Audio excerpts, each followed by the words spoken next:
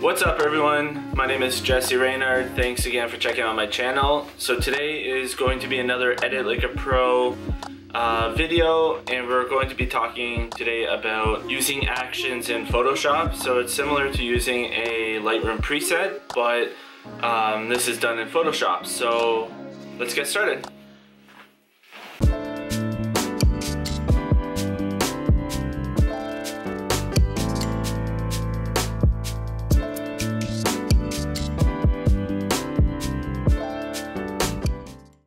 So the first thing you need to do is duplicate your layer. So if you're using a Mac like me, you just do Command J.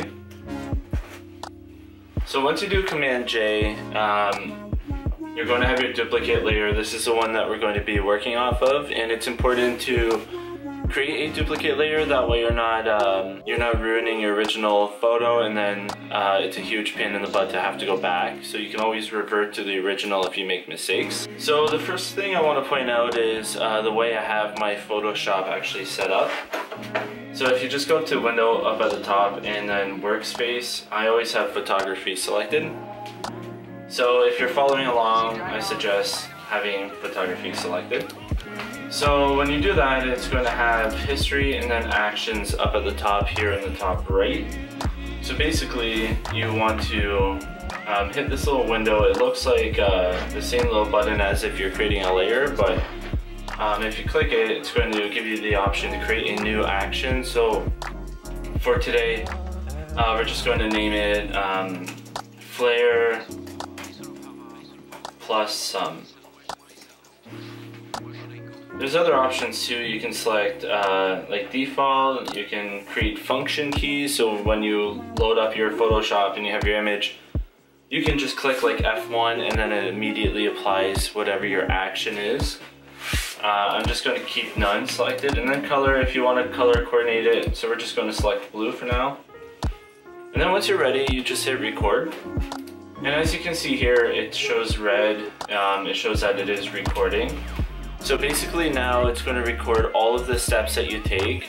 One thing I will note, that if you create layer masks and you start masking different parts of the image, it actually doesn't record those steps, but it basically will record the way you set up your layer masks, and then that way you're just ready to start editing right off the bat. So the first thing we want to do is just go to your filter. So for me, I'm just going to create like a lens flare type of filter, and that way I can just apply it to all my photos if I really wanted to. So you just go to filter, render, and then lens flare. So basically for me, I want to make it look like the lens, like the light is shining from the light in the background basically. So we're just going to choose that. And usually I'm going to add a layer mask because I want to mask out some of the bottom areas, like all of these circles and stuff like that. So I'm just going to click layer mask, and I'm going to keep it white because that makes it easier for removing objects opposed to adding them in. And then I'm just going to click a new layer, and then I'm going to go to edit, fill, and now I'm basically going to add a filter to the picture to basically just make it look more like the way I kind of edit them. So we're just going to choose 50% gray. So I add gray if I want to add like fog or kind of like a fade to the photo. I'll do it this way. And we're going to make transparency 75. And then again, we're just going to do layer mask, but this time we're going to edit it and we're going to fill it black. And make sure that you change your opacity back to 100. And then that way I can just manually add it in. Then we're just going to add another layer. We're going to fill it, but this time we're going to fill it like an actual color. So you just go to color, and we're just going to add, we're going to introduce some orange, kind of like a tan look. So same thing, we're just going to then add a layer. We're going to fill it black because I want to then introduce it into the photo. Black, boom. Add another one, and then this time we're going to add a little bit of red.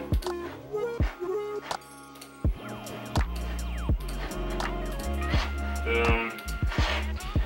and then we're going to fill it black again. And I don't want all of these to just override the photo, so I'm just going to make them screen.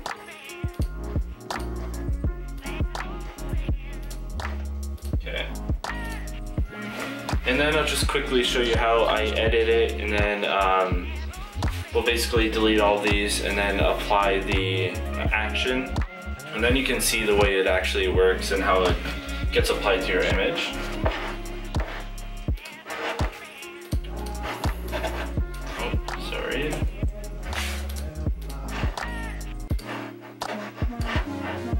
Make this 100. Just get all these little circles out of here. I'm going to bring the detail back in his body here. And just so you guys know, this is Jordan Sterling. I met him through a friend when we went out shooting last summer, and he's a really good poet. So make sure to follow his Instagram. You will see it in the description below.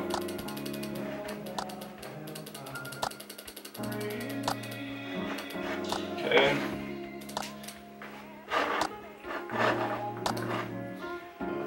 So we're going to add a little fog into this photo. A little bit of a fade here.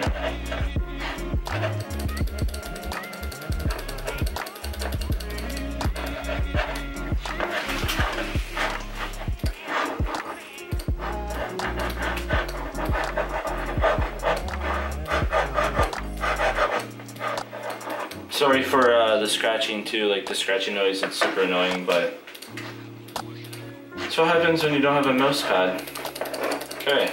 Alright, so then once you're done doing the photo, you guys can see, you get the idea of what I'm trying to do here, but basically you just hit stop. Once you hit stop, that finishes your entire action. So you can see here under flare plus sum, you can see kind of the breakdown of everything that's applied. So I'm just going to delete all of these now. Delete that one. I'm going to duplicate my layer. And then I'm going to select the one that I want to use. So it's going to be flare plus sum, and then hit play. And now you can see, so everything's applied and set up how I want it. And then I can start just editing as if I just was restarting. So, you know, remove all this stuff, blah, blah, blah, blah, blah. And then you basically get the point here. So this is definitely a huge time saver. If you're one of those people who use Photoshop like myself, if you're like a wedding photographer or just somebody who's always editing in bulk and you have this specific action that you just always do to all of your photos, it would 100% make sense to create an action in Photoshop and then you just have it right there. So it's just like applying a preset on Lightroom. You just click play, it gets applied to your image, and then you know, you're all done. So it's a huge time saver.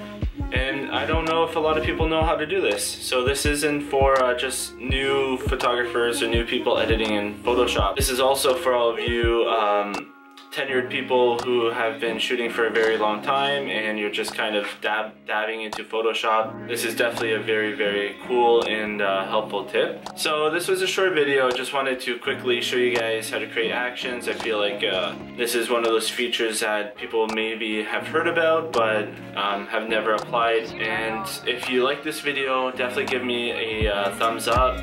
For sure, subscribe to my channel. I can't express how thankful I am for all of you people who have subscribed and are watching these videos. And please let me know if you're learning something. Leave me a comment below and tag me in all your photos on Instagram if you are using any of my tutorials to learn something. So you just do hashtag Jesse Reynard or hashtag EditLikeAProJesse. Whatever you want to do, I'd be more than happy to see them. Yeah, stick around for the next video, and peace.